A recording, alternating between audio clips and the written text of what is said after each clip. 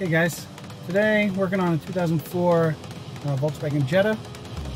Customer was saying that the alarm goes off randomly, of course, in the middle of the night. You know, the neighbors are complaining because the horn is beeping, stuff like that. This one in particular, with the Volkswagens, I have a diagnostic tool called Vag-com. It's pretty much exactly just like what the dealership uses. I could see all the different control modules, all the faults, stuff like that. So if you're lucky enough to have this sort of scan tool, or if you're looking to get one for your own car, I highly recommend it. You know, you can change different things in the modules, coding, you know, doors opening at certain points, locks, stuff like that. So I'm going to walk you through, show you how we figured out what the module is that's bad in this, and I'll walk you through the procedure to fix it.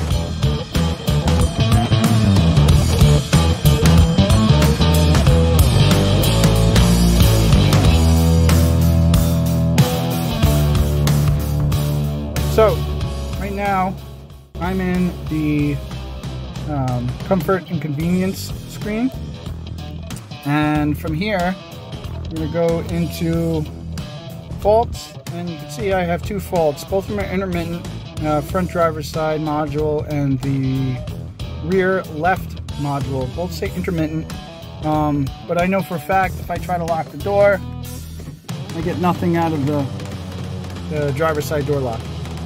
So what I'm going to do here, I'm going to go back, I'm going to go to measure values, and we're going to go to measure block 10. Now this will show me all the states for all the doors here.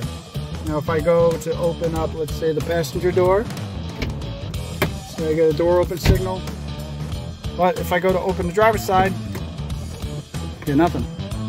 Door closed, no matter it's open, closed. So that's the problem. There's a little micro switch inside the door lock actuator that goes bad, and then the car doesn't recognize that the door is open, the door is closed. Sometimes it makes contact, sometimes it doesn't. And if you have the alarm on, and all of a sudden it reads open, that's what triggers the alarm. So what we're going to do is we're going to go ahead and we're going to replace the whole door lock module. To do that, we have to take the driver's side door card off. We have to remove the inner panel, which is part of the window regulator, so we have to push the window up. I'll show you guys how to do that. And finally, we're going to change the lock actuator. So stay tuned. Before we get to that, don't forget to like, subscribe, leave me a comment below, and let me know if there's any other videos you guys would like to see. Okay guys, to remove the driver's side door card, it's pretty simple. There's a screw, top corner there. You have two Torx screws down below, and then you got to remove the switch panel. To get the switch panel off, you got to pull this inner piece of trim out, and then the whole switch panel comes up. Then there's three Phillips screws behind this panel. Let's go ahead and see if we can get this off.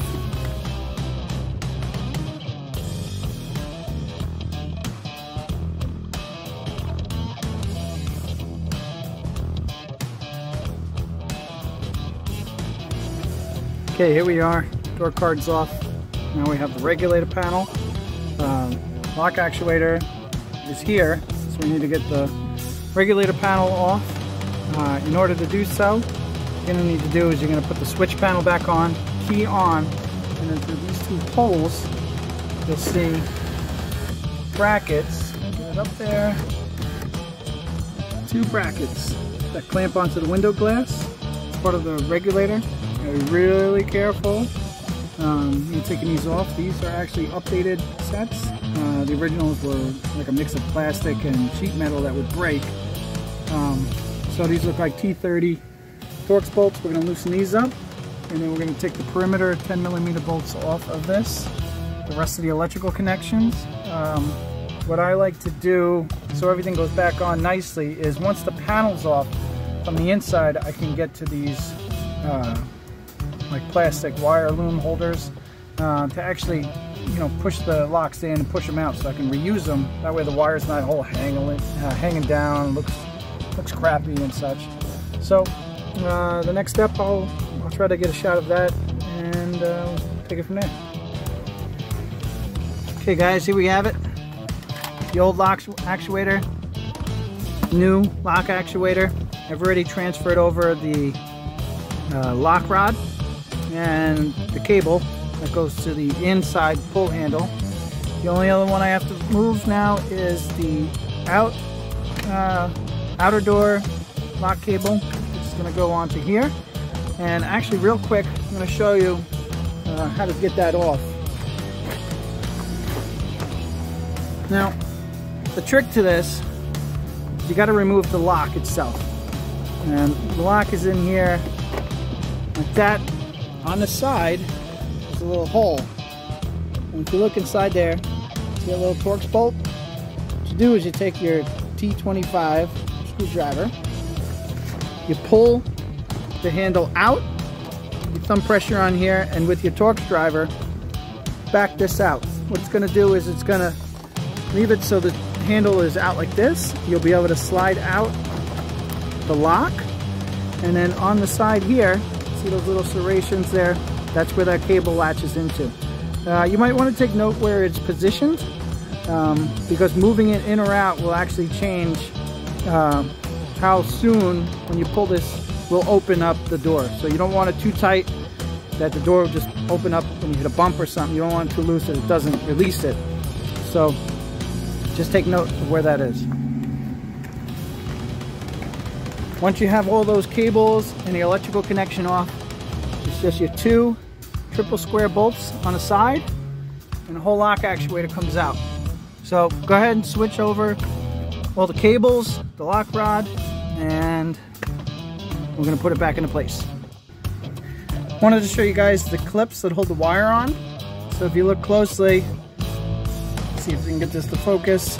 These are the tabs on the side that you want to try to pinch, and then these things will pull right out without destroying them. If you try to use like a pry tool or something, you're just going to break them. The wire's just going to be dangling in there. You'll leave the rattles and stuff. So just take your time, drop the regulator panel down, and you should be able to get all these off nice and clean like. That way they'll snap right back in, no issues at all.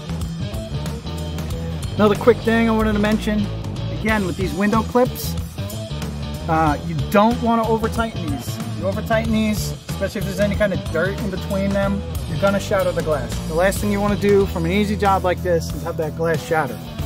So these only need to be snugged down. When I say snugged, I mean, you know, sort of clamped tight, but not too tight. Don't go ahead and use a ratchet, you know, 3 feet long kind of thing. Just get them snugged down. I use just a regular T30, you know, screwdriver, and I'm just going to snug these down. Make sure the channels are clean before you push the glass into place. And then once the glass is set down into them, make sure it's shifted into the back track. Everything's straight and even. Snug them up. Then I'm going to go ahead, I'm going to put all the perimeter bolts back on for this window regulator. I've already got the wires put back on. I'm going to cover this one up, the other side's missing. And we're going to get this door card back on. And then last thing we're going to do is we're going to test out that electrical connection with the door regulator. Test out the electrical connection with the lock actuator and make sure that we're seeing this door open and close now. Okay guys, door's all back together. First thing we're going to do, we're going to go to fault codes. You see I've already cleared it out, but go down, clear codes, yes, erase them. We're going to go back and we're going to check our measure value again. Measure block 10. Door closed. We're going to open the driver's door.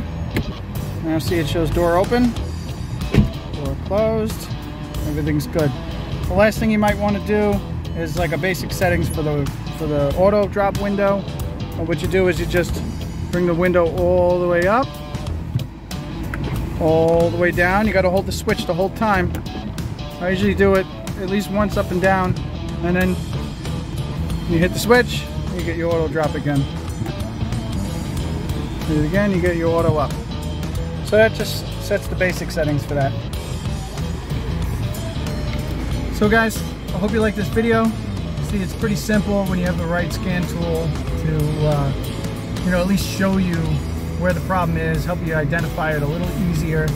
I think that other fault I had for the rear door was just sort of a fluke. But I did want to mention one other thing that's very common in these cars is the wiring inside the door jamb. So up by the A-pillar on the front door, I mean for any door for that matter.